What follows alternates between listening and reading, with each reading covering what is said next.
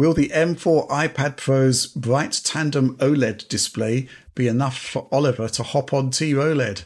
This harkens back. Well, there's two things here. First of all, you're looking at the iPad Pro, the M4 Yes. iPad Pro for us. Secondly, you recently bought a new TV. You trialed an OLED. It wasn't bright enough for you. It didn't burn with the power of 1,000 suns. So you went LCD instead. But what do you reckon about Patrick's question? So I would say yes. Traditionally, the problem with OLED displays in televisions is that you get high peak brightness, right? You can get to like 1400 nits, 1500 nits peak brightness. That's certainly achievable with like the latest generation of OLED panels. The problem is that in bright content, it really does pull back the brightness level. So those whites, which might have been 1400 nits before, are now like 200 nits or 300 nits. It's a very substantial reduction in the brightness level of those whites. Some people are not bothered by this. I personally am bothered by this. Now, with the OLED displays and mobile devices, that tends to be less of an issue. People do not tend to be limiting the brightness level as much in like full screen white. And on the tandem OLED display on the iPad, that's even less the case than it is in any device I've ever looked at in the past. It can go to 1,000 nits full screen white, which is pretty scorching.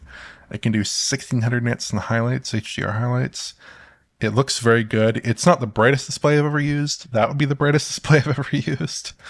But it is the brightest mobile display I've ever used. And I would probably say it's the best, probably the best display I've ever used, everything all considered. Like it's 120 hertz, really low persistence. The brightness characteristics are just fantastic.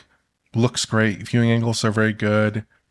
You know, what can you say? It's an OLED. You get perfect blacks. You get perfect control over every pixel. It looks awesome. So yeah, I would say that it is enough. It is enough for sure. Well, hell's just frozen over. There are flying pigs. A squadron of flying pigs is flying by outside. But this is great news. Yeah.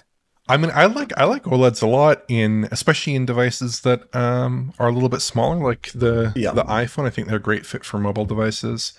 Just then in the televisions, I think to control the heat output, they do limit white levels quite a bit in more bright content.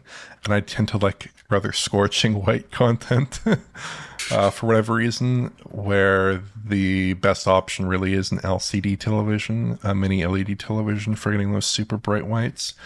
But here, the brightness levels, are even in full white content, are very, very good.